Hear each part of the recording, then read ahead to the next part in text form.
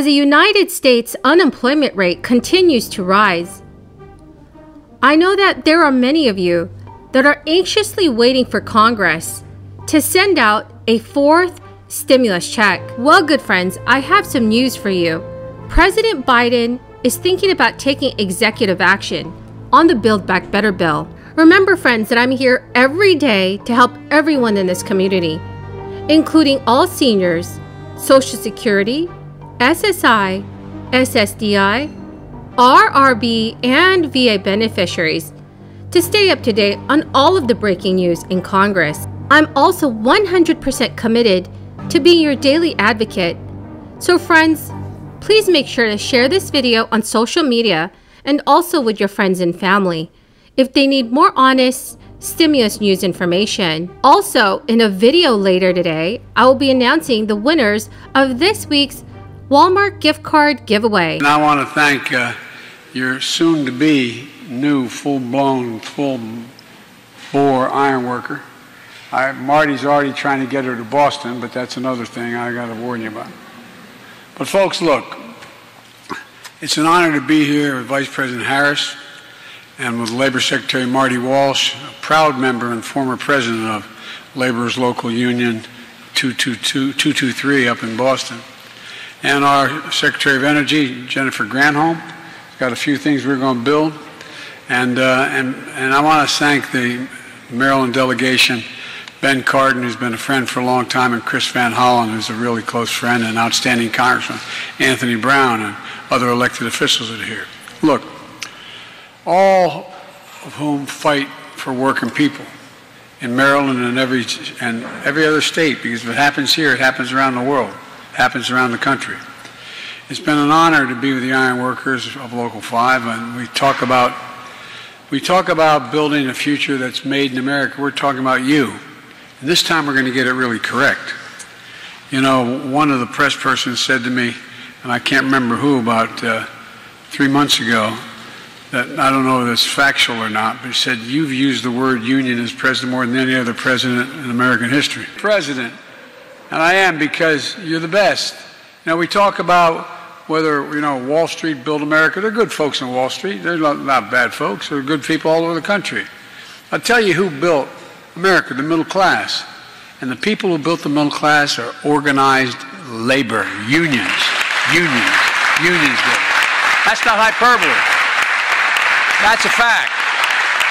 That's a straight fact. Alrighty, friends. The Labor Department just released its latest weekly jobless claims report. So the good news, friends, is that unemployment claims did take a dip lower in the latest weekly data. However, the latest unemployment report underscores still the high demand for workers, even as crisis-related disruptions continue to put pressure on the labor market. First-time unemployment claims fell for a back-to-back week, after rising to the highest level since October of 2021, coming in at nearly 300,000.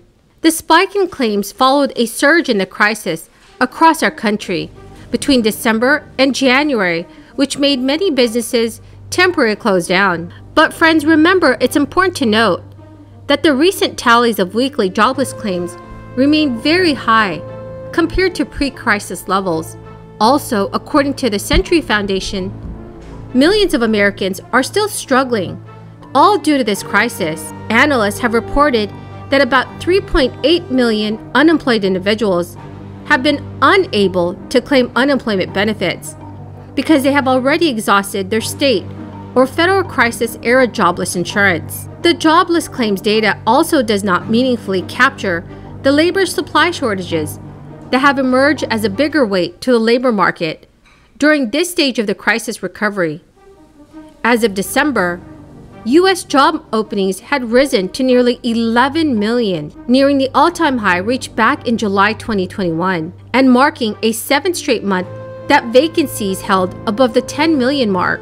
This has caused increasing competition for employers trying to bring on and retain enough labor to meet demand. So friends, what are your thoughts on the jobless claims report? Do you think that the United States is recovering from this crisis? Please leave your thoughts in the comments section below. Now friends, I know many of you are still wondering What exactly is going on with Congress's fourth stimulus package? Well, Democrats and Republicans are already discussing another round of economic aid as this crisis continues to affect our country. Senators Cardin and Wicker are reportedly working with the Democratic and Republican Party to gather support for the proposal on a fourth stimulus package.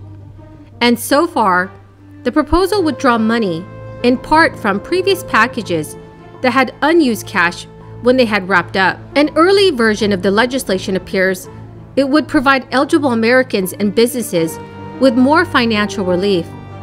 That also includes restaurants, performance venues, gyms, and minor league sports teams. According to the Washington Post, the discussions in the Senate are reportedly being led by Democrat Ben Cardin of Maryland and Republican Roger Wicker of Mississippi.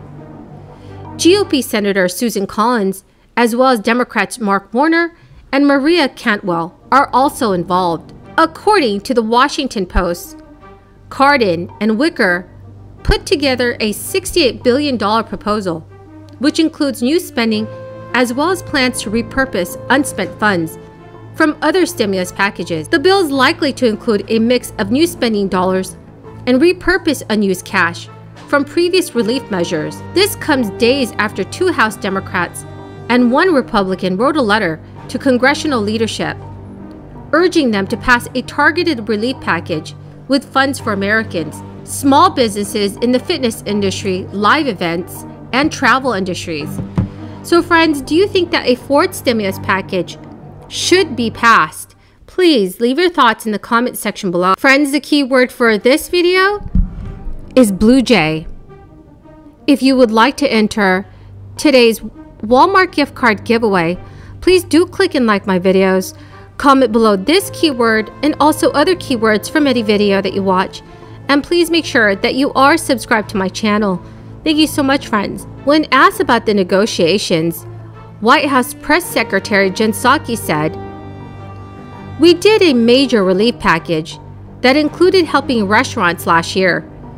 We are in constant discussions with Congress and leadership about the needs of the American people, whether they are small businesses or restaurants or people sitting in their homes, as we continue to fight the crisis." Well, good friends, you've come to the end of my daily stimulus update video.